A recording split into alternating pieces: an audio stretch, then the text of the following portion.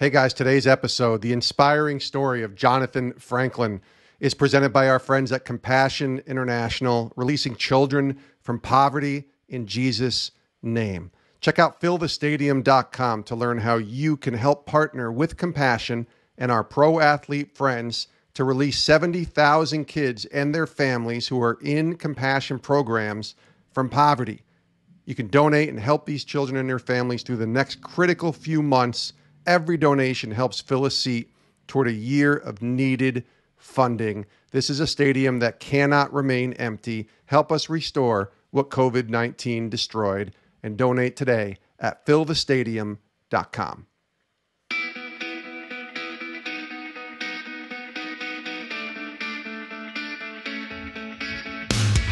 Welcome to Sports Spectrum, where we bring Jesus back into the conversation. Here's your host, former ESPN producer, Jason Romano. And welcome everyone to Sports Spectrum. I am Jason Romano. So glad you're tuning into the show today. You can follow along with us on social media, on Twitter and Instagram at sports_spectrum. And you can find us at our website, sportspectrum.com. That's where all of our content can be found. And it's all for free right there at the website. Podcasts, devotionals, stories, conversations, articles, all available for free on the intersection of sports and faith at sportspectrum.com. And when you're at our website, click that newsletter icon at the top, and it gives you an opportunity to put your email address in and sign up for our Sports Spectrum weekly newsletter. Every Wednesday morning, you will get an email from us updating you on all of the stories and the articles that you may have missed throughout the week here at Sports Spectrum. We're releasing a lot of content, and we're writing a lot of content and a lot of stories, and we want to share them with you. We don't want you to miss them because they're all important in pointing people back to Christ. So signing up for Sports Spectrum Weekly is a great way to stay in touch with all that we have going on. And when you sign up, we have a free gift for you, a 10-day daily devotional written by professional athletes to help you in your journey with God. And it is for free. All you got to do is put your email address in and sign up for Sports Spectrum's weekly newsletter, and you are good to go. And you'll get that 10-day daily devotional for free right there at sportspectrum.com. So sign up today. And man, we have one encouraging and inspiring conversation today with Johnathan Franklin. His current role is with the Los Angeles Rams. He's the director of social justice and football development.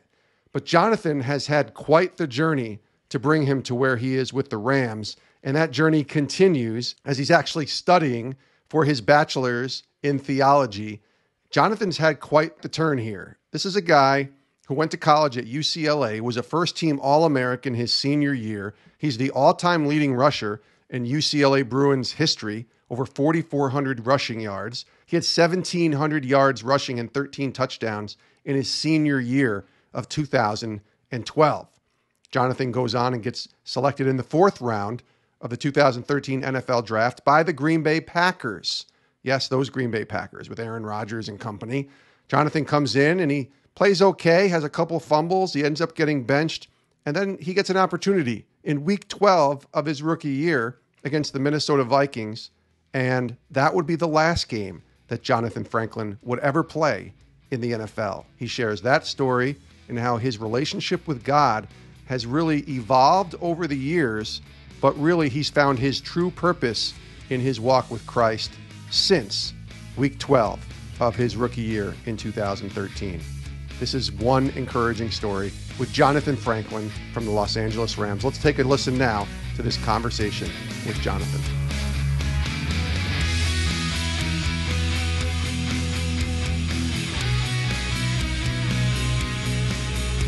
Hey, Johnathan, welcome to the show. Hey, Jason. Thank you so much for having me. I'm excited to be here with you.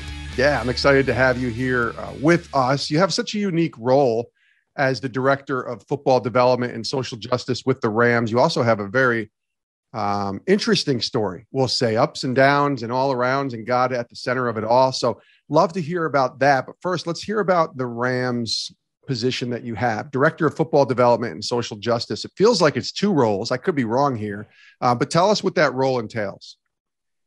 Yeah, correct. So when you think about the aspect of social justice is finding access, you know, when you, and really a heavy focus from the youth aspect as well, from youth justice too. So when you think about correctional facilities, nonprofits, youth and high school, character education, mental health, law enforcement, right? Really finding ways to build a bridge to link the law enforcement with the communities, really finding creative ways. And that's where the football development piece come in, because it's the power of football, right? It's the power of football that can create change, that can provide hope where it doesn't exist and maintain it where it does, right? So really, I'm thinking outside the box and being able to unite communities, listen, learn, and respond based off the communities that we serve in, even throughout the year. You know, when every summer we head down to Irvine or Orange County for training camp. About 30 miles away, we play in Inglewood at SoFi Stadium. Another 30 miles north, we're out in Thousand Oaks, Agora Hills, that's where our headquarters are. So, you know, we have different footprints, you know, throughout the communities. Every community that we're in, there's a different array of issues, right? So really listening, learning, and responding to those from the lenses of social justice, but also using the power of football to address those needs and those issues. Is that travel in Los Angeles still bad right now? Is it getting a little better? I mean, we're still in the middle of this pandemic. Is it still a nightmare to get on the road and drive around in LA? You know, it's funny, Jason. I was having a conversation with a friend a few days ago, and I was like, you know, how was your drive today? And they were like, you know, it's about an hour. It wasn't bad. I'm like, whoa, the fact that we say an hour drive isn't bad, something's wrong here, you know? So it's relative. Who knows? It's subjective, I would say. I guess. I mean, an hour drive to me is a long ways. That's a long drive. But our drive is a good thing for us here in Los Angeles, which I can't believe we accepted that standard, but that's how it is right now. So who knows if it's getting better? I know. It's a different world. It's interesting, too, to think about your journey, because you're 31, soon to be 32 in October. Probably thinking, if I was talking to 16-year-old Johnathan Franklin and I said, you're going to be 32 and you're going to be with the Rams, you would have said, yep, I'll buy that. I'm with the Rams. I'm going to be playing for my hometown team in Los Angeles. But it's a different perspective. Obviously, when we make plans, God kind of laughs. That's the saying. And your journey's been an interesting one. So take me through a little bit of that journey, because you are a born and bred LA guy, right? To your point, born and bred. I'm an LA native. Grew up in South Central LA a few years ago, but we don't say that anymore, I guess. Right. But attended Dorsey High School, and was very grateful to have both parents in my life. Grew up about 10, 15 minutes from each other. They were separated, but extremely, very influential. My mom was a hardworking mom, and definitely brought just great men, you know, even women in my life as mentors, and really allowed me to see the bigger picture of life, of perspective in different areas. And at an early age, started to play football, maybe in the 5th grade. And that was kind of turned out to be more than just a game, you know, as my life kind of took off down the road. But yeah, born and raised in South Los Angeles. All right. So rank these 3 things for 16-year-old Johnathan Franklin: faith, football, family. Rank those 3 things when you're talking about the teenager who is probably coming into his own as a high school football player. Definitely. I would say family, football, faith. Okay. Absolutely. Where was faith? It was third on that spectrum for you. Was it prevalent at all as you were a kid growing up?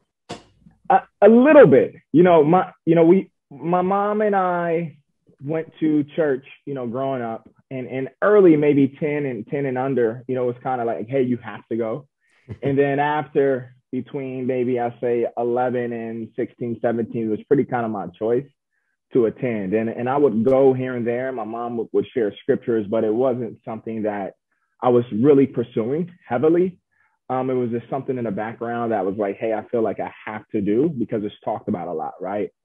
It was more familiarity rather than a connection to it. So faith wasn't really as prevalent for me at that age. When did it come prevalent? When did the switch click, right? And you were like, okay, yeah, this is important, and I need to make this a faith that's my own. When did that happen? I would say, you know, the seeds were planted and watered, like God did the building over time. The seeds were planted maybe the summer leading into my senior year at UCLA. So once I left Dorsey High School, was blessed to be a student athlete and attend UCLA, and still kind of live my own lifestyle and accredit it to a lot of my success to my very own self. So even didn't really seek God, right? As if I needed God, right? Because of so many things were going so well from my perspective of what I thought well was. And then the summer leading into my senior year, one of my best friends, I was walking into a bank, a credit union, and he pretty much was like, "Hey, what's up?" He's like, "Hey, what's up, Frank?" We start having a conversation. And after the conversation, he's like, "Hey, man, what's your number?" Gave it to him. And then the next day, he asked me to meet on these steps, and he starts talking about God, Jesus. I'm like, what? And I've heard about God, but like the way he was speaking about this peace that he has because of God and Jesus, this joy, this purpose. I'm like, yo, this is a different lenses as I'm seeing this God and Jesus as, right? It was more so for me growing up, this genie, right? I go to God, Jesus, when I needed something, right? Things are going well, I'll come back to you later when they're not. But he was just talking about this God, Jesus, that's more so of a lifestyle. I'm like, whoa, what is this? And he was a gentleman. He worked at UCLA. He was a custodian there.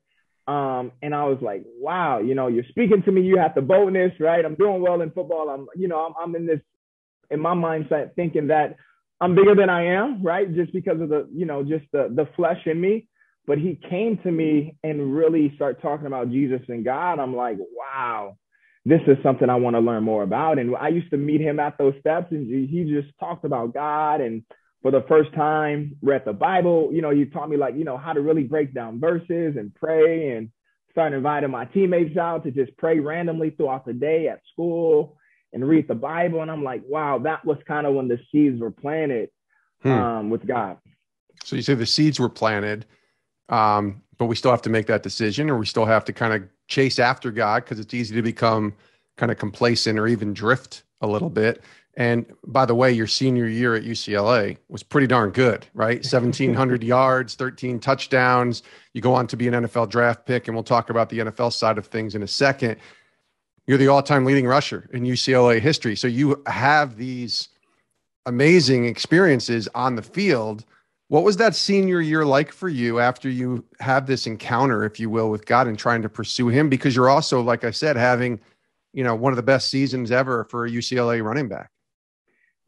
It was great. To your point, super blessed to leave UCLA, becoming an all-time leading rusher, breaking 4 records there. It was the breakout year, but that season, it was a lot of hard work, as well.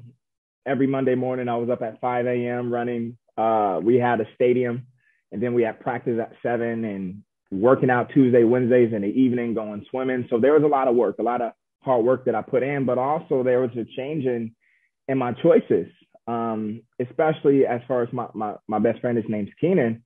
When we started connecting, I didn't party at all that year. There was a lot of changes in my lifestyle, from drinking, from drugs, from even celibacy that was living out. I'm like, man, I need to make these changes in my life. And I had friends in my circle that we held each other accountable. If someone were to engage us, right, from the opposite sex, or if one of us was tempted to go out, we made sure we was living on this path that we kind of committed to, right, based off our goals, but based off also spiritually the example that we want to live. And we want to be able to call people to imitate us as well. So I was grateful to have those changes. It was extremely uncomfortable to be in that place. And it wasn't easy. A lot of my teammates didn't agree with it, me not participating in certain things, and got clowned and all those stuff, which it's all good. But there was just some decisions I had to make. There were some sacrifices. There were some moments of uncomfort I had to live in to really, I think, produce the fruit or produce the outcomes of what happened my senior year. But also was able to pray, when we traveled, during the team meals, after practice. So really the boldness for God really grew because prior to that, I was afraid, to talk about God in public. Many times the Bible can be very intimidating. Yeah. But yet to be able to bring my teammates in and simplify the Bible in a sense, more so like introduce it to them in a loving way, in a gentle way, was really encouraging throughout that year. And even after every game, I was on the bus reading the Bible, I was praying. So living for God became, for me, that senior year lifestyle rather than just a hobby that I picked up and put down when I wanted to. The polar opposite of Los Angeles, California is Green Bay, Wisconsin. And you get selected by the Packers, fourth round, 2013 NFL draft.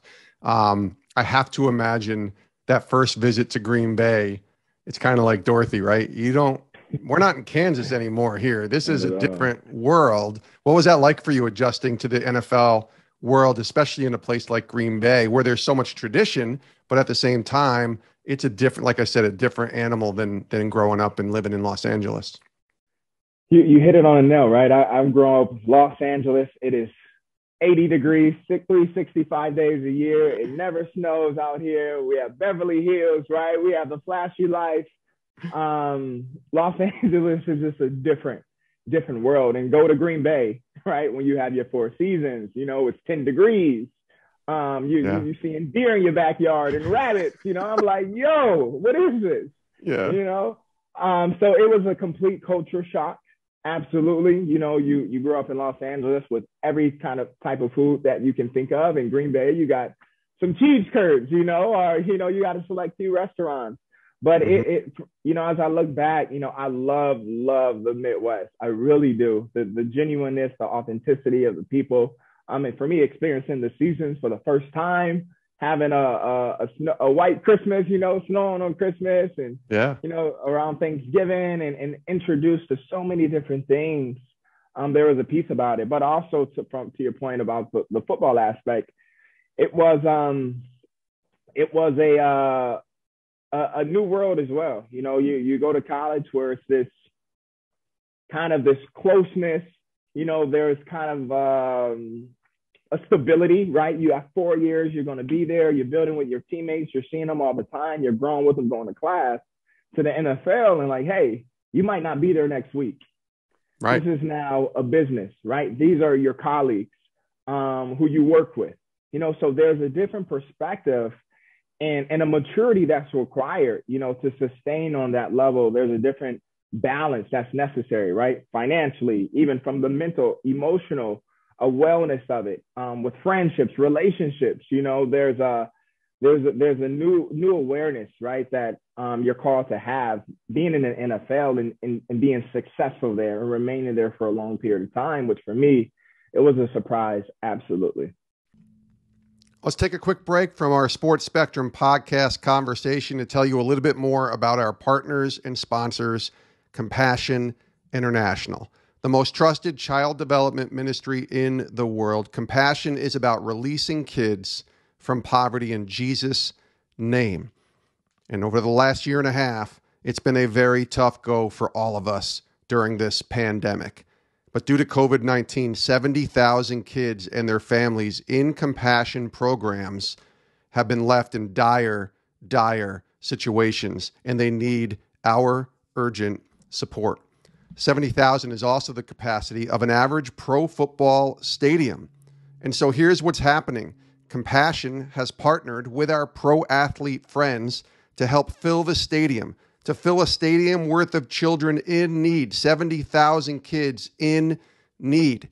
Now you can go to fillthestadium.com right now to learn more and to donate and help these kids and their families during these critical next few months. Every donation helps fill a seat toward a year of needed support, talking about things like essential food, nutritional supplements, hygiene solutions, and medical screenings for COVID-19. Think about that. You can make this difference right now in a kid and their family's life by donating through Compassion at fillthestadium.com. And so far, we've filled over 60,000 seats. Our goal is to help 70,000 kids, and you and I can partner right now with Compassion and make that a reality. Go to fillthestadium.com to learn more and donate today. fillthestadium.com. Johnathan Franklin's our guest here. We're so glad to have the former NFL and UCLA standout running back joining us here today on Sports Spectrum. In life, there's a saying, as I mentioned earlier, when we make our own plans, God laughs. And I know your plan was probably, like I said, to play football for many, many years, even maybe to 2021, being with an NFL team in your early 30s, but that didn't happen. Week 12 of your rookie year, you suffer a neck injury and you never play again. Can you kind of take me back to that game? You're 23 years old. You're in the latter stages of your rookie year, just trying to figure it out in the NFL, and you're facing the Minnesota Vikings. Tell us what happened. Right. And it's so interesting, right? This moment that we're about to build to, because I leave UCLA, all-time leading rusher. I'm drafted by the Packers. This is my lifelong dream. I made it. I remember week 3 of our season, we're playing the Cincinnati Bengals, and I'm able to have a good game, right? I run for 100 yards, although I fumble at the end. The next game, I fumble, and I'm kind of benched, right? Don't really play too much. And week 12 was the opportunity. Yeah, I'm starting at kick returner. So, hey, I'm like, this is the moment where I can prove myself again, and I can reestablish that Johnathan belongs in the NFL. Yeah. So I'm excited. So first play of the game, first quarter, ball is kicked. I catch it. I'm running 5'10", and I get hit on the crown of my helmet. As I go down, I fumble the ball. And I remember laying on the ground, and I'm looking at the ball. I'm like, oh, my gosh, I need to pick this thing up. I just fumbled. So first play of the game, this is all bad. And as I try to go pick up the ball, I realize I cannot move at all from my neck down. I'm literally for a few moments just there, motionless. And maybe a minute or less, minute and a half, I'm able to get my feelings back, jog to the sideline. But the doctor was just like, hey, are you okay? They sent me into the locker room. As I'm walking to the locker room, I look back, and little did I know, I'll be my last time ever in a Green Bay Packers uniform on Lambeau Field as a player. I was forced to medically retire due to a spinal contusion, maybe about a year later. And the story, Jason, is so crazy because I get injured. We think it's the concussion, and I'm just going to be out that week. And the following week, I get another MRI. We see a spot on my spine. It's like, oh, let's wait. So we waited and end up being on injury reserve. The season ends, and there's no decision to retire yet. Right. It's like, hey, go home, train.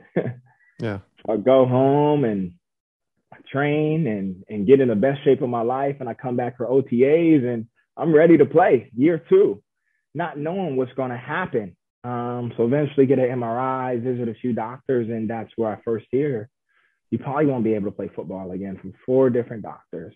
I remember it was our last day in OTAs.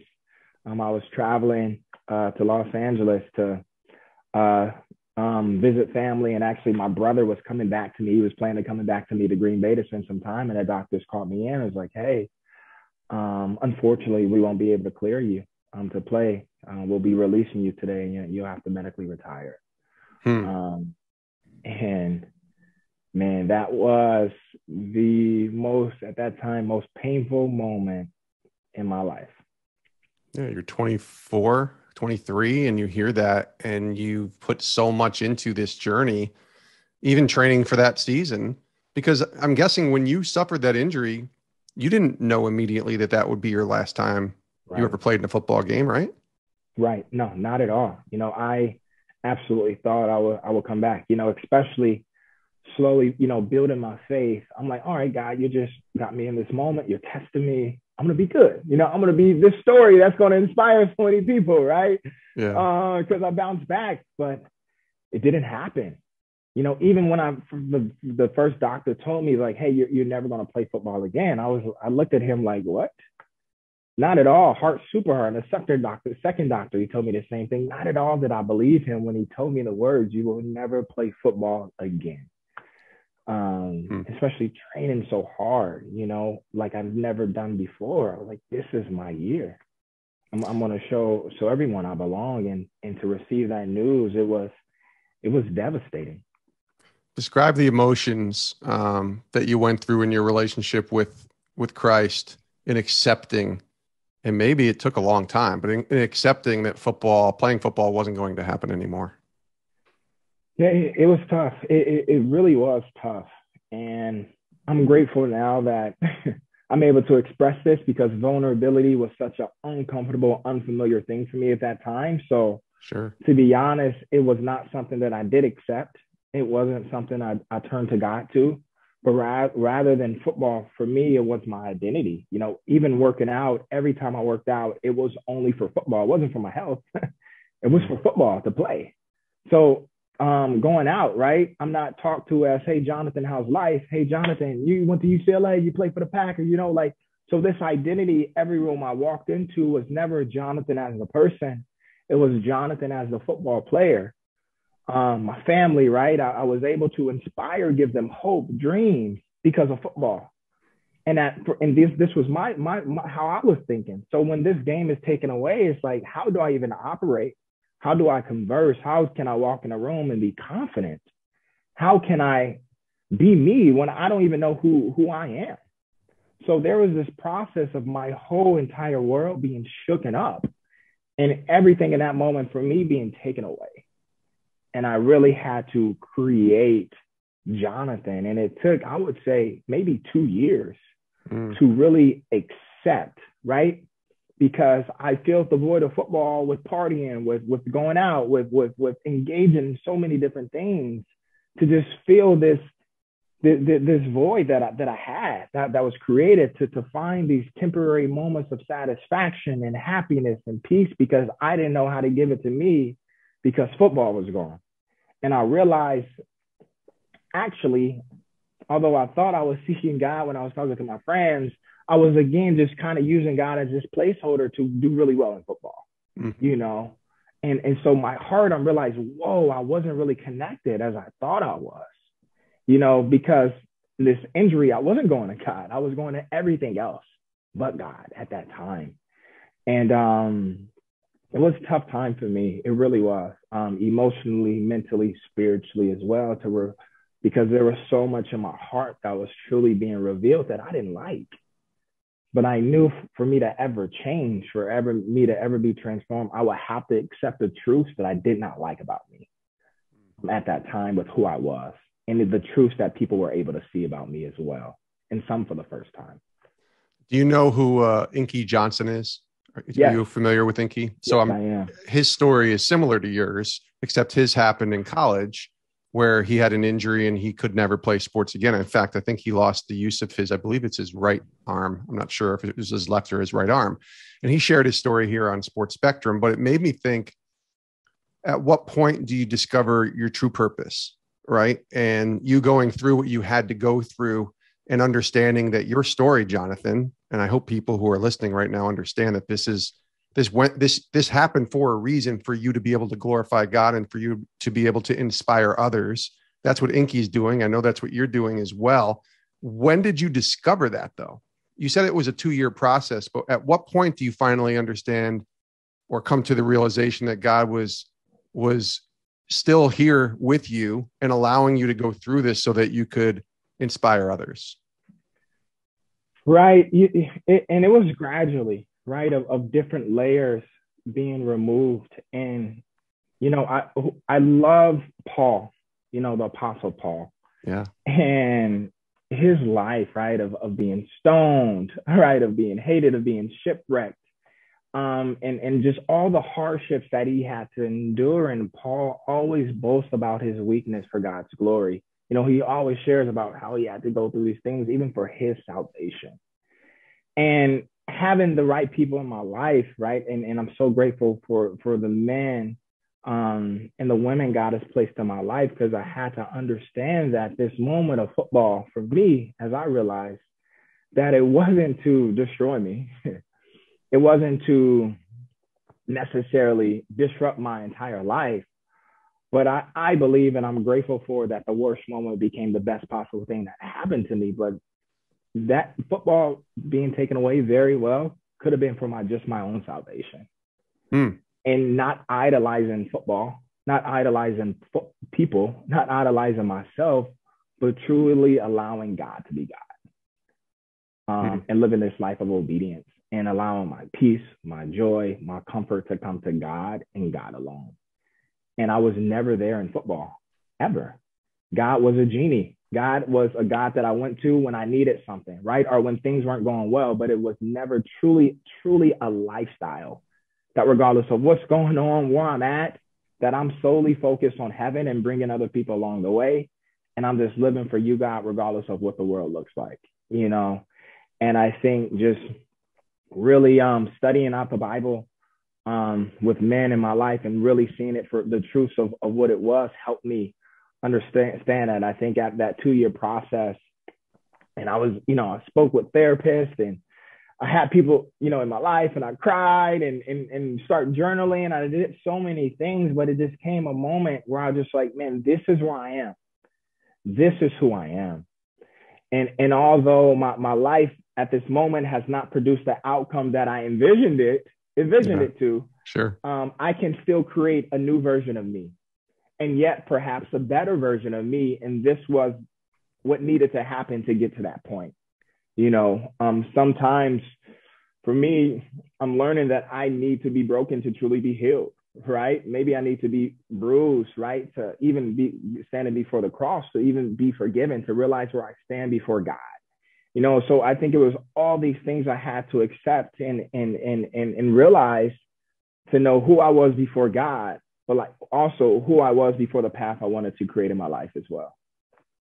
Have you been back to Green Bay since that injury? I have. So after the injury, I was able to intern with the Packers. So why I think that the healing process took so long, because even being injured, I came back and worked for the organization, but yet I would go in the locker room, right? I would see someone else, you know, name at my locker. I would be on the field. I would be interviewing players, you know, when they were going to their meeting rooms. I was going upstairs to the office, right? I had to park in a different parking lot and seeing theirs. So were all these things I had to face, and I still wanted that, and it was there, but I knew I could never get it. Yeah. So it was the reality that I was like, whoa, I was still living in, wanting something so close to it, but no, you can never get it again. And so it was the emotional just pain every day that I had to face during that time. I think that's kind of stretched out the healing process. But you know, it's crazy because I needed that. I look back and I see the growth I was able to have because of these moments. And don't get me wrong, I would have loved to still be playing football. Of course. I would have loved to still be out there, right? But yet, as I look back, what a blessing it has been for me to see a side of me and create a version of Johnathan that I've never been able to do, even through football, to connect emotionally, mentally, spiritually, to be able to overcome the test and see like, whoa, this is actually a refinement, right? This is a renewal. This is a growth. So I've been grateful for the moments. They were very uncomfortable, but I'm learning more and more the beauty and the power of uncomfort for me in various situations of my life.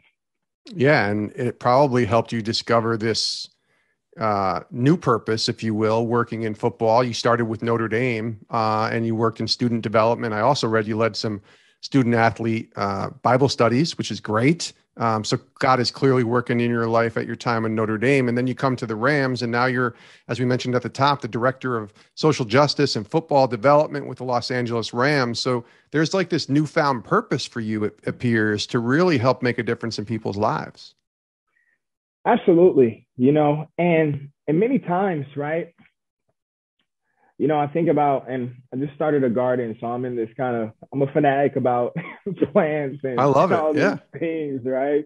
But there's such a connection to life, you know, and the seed, it always has its purpose.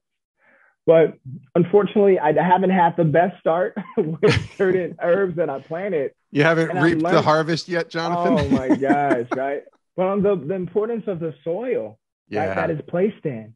Yes. And the seed, it doesn't mean that it's not meant to grow, but it has to be placed in the right soil, you know, and I'm learning, like, I've always had purpose, but was I in the right soil to truly grow, right? Were there the right people pouring into my life, or was I putting myself in a position for me to just personally pour into me as well, you know? So right now I'm learning more and more about, man, the environment of what I allow into my life is truly going to help me produce reap the harvest, right? Are really living the purpose that I'm called to, right? And I'm thankful for God placing me sometimes in these environments of uncomfort, right? Of refinement, of sometimes maybe success to even still see what's in my heart, you know? Am I going to give it to God or give it to Johnathan? So I'm learning more and more. The environments are truly a call to allow me to produce my true purpose, right? But it's now having that perspective every moment along the way. Man, that's so well said. What's discipleship look like for you today, right? Who pours into you? How do you stay connected? And you're in LA and, I'm here in Connecticut and we're still walking through this pandemic. The last year and a half has been so hard for so many, so much pain, not just from the pandemic, from all the other things that have gone on with the racial unrest and the political divide and everything else. Right. But for you, how do you stay discipled? How do you stay connected to that vine, as it say? Yeah, absolutely. So in 2018, I actually got baptized, which I was grateful for, studied the Bible, was made into a disciple, got baptized. And then maybe a year ago, I started ministry school. International Christian School of Ministry, so it's a 2-year program. Then I'll get my bachelor's in theology. But what helps me just being in a disciple relationship, I think Matthew 28, verse 19, right after you baptize a disciple, says, teach them to be obedient, right? So really having people in my life teaching me to be obedient, being discipled every day, weekly, right? Being open about where I'm at, to remain in the light, right? To have true fellowship with disciples. And I think what it means to me is a life of obedience. I was reading a few weeks ago in 1 John 5:3 talks about love, right? And it says to love God is to obey God, and then Romans 8:28, which is talked about a lot, is those who love, all things works out for those who love God, and I'm like, whoa. I've never really put the connection is like things are going to work out for me, not just because I know God, but because I love God, right? But loving God is to be obedient, So when we think about discipleship, what it looks like, it's a life of obedience. It's a living according to the Bible, not my emotions, right? Not according to my flesh, right? Because my heart is deceitful. So it's really every day consistently aligning my life with what the Bible says. And it's extremely uncomfortable, and it is some suffering in the midst of living based off the Bible. But that's what I'm called to do if I truly love God, right? My expression to God based off my love is my obedience, my holiness, my blamelessness, my purity. So that's the place that I'm calling to remain in. It is not easy. And it's out there bearing fruit, working to truly make disciples, sharing my faith daily, it's, and not just by necessarily posting something, right? Which, I definitely love to share my faith, through those rounds, but even in a grocery store, conversing about God, asking people to come out and dive into the word and seek God. Because ultimately I'm realizing that I'm not called to just build here on earth, but I actually build in heaven, right? Yeah. And helping people along the way and having a peer perspective of like, there's a heaven and a hell, which is not talked about enough, but it's so true. Oh yeah. And there's people on the path, right? One or the other. And it's my goal to help bring more disciples to the kingdom of heaven. So that's kind of my focus, right? How can I expand God's kingdom, right? How can I live this life of obedience, working wholeheartedly for God and not for Johnathan? So every day there's this battle for me against the devil, the flesh, and the world, right? And I got God with me to win and conquer this battle and just remain holy and pure. In like 20 years, is Johnathan Franklin going to be a pastor? Because this bachelor's theology could turn into a master's or a PhD. I mean, you never know. But is this something, this ministry world? And listen, people can work in, a forum like the NFL and still be in ministry. I mean, I know a lot of people who've done that. Coach Tony Dungy comes to mind, right? As a guy who's he looks at his life as ministry, and yet he still works in an NFL space. Do you see that maybe like 20 years down the road when you're in your early 50s or something, thinking maybe God's calling me into ministry? Would that be something that wouldn't surprise you, Johnathan? I would definitely be open to it. Yeah. I really would. That would be a blessing to serve in that capacity, right? Although the people are the church, but to really be able to lead God's people, right? And to, really go out there and make the gospel attractive, right? To expand the kingdom as well. We'll love that. If God calls me that direction, I'm open. And it's a scary thing to be like, hey, God, that's right. I'm open to what you want, right? Because we don't really know the thoughts of God, right? So it can be like, sometimes nerve-wracking, but yet a place of faith, right, that I'm living in, which is good. And being willing to go if God calls me to go, right? So we'll see. Potentially there can be an opportunity down the road to lead in that capacity. Yeah, open hands and open arms, right? Your will be Absolutely. done. So it's like, okay, God, put it in your hands and you just direct our paths. So you got a great path, Johnathan Franklin, ahead of you for sure. But your story is really an important one. I'm glad that you were able to share it here. And I'm glad that everybody listening hopefully was inspired like I was to hear your journey. So thanks for being here, brother. All the best to you. And hopefully we'll get you back on sometime. Thanks. Sounds good. Thanks for having me. And many thanks to Johnathan Franklin from the Los Angeles Rams for joining us here today on Sports Spectrum. What a story this young man has. And getting baptized in 2018 and now going for his bachelor's in theology and the work that he's doing with the Rams. Talk about finding a true purpose in life when you think you're supposed to be a football player and God says, I have other plans for you, Johnathan, and they're good. And man, he's living out that purpose right now, doing great things with the Rams and telling his story like he shared today on Sports Spectrum. Man, that was just so encouraging to me. It really was. And just thank Johnathan for being here today on Sports Spectrum. We also thank you for listening as well.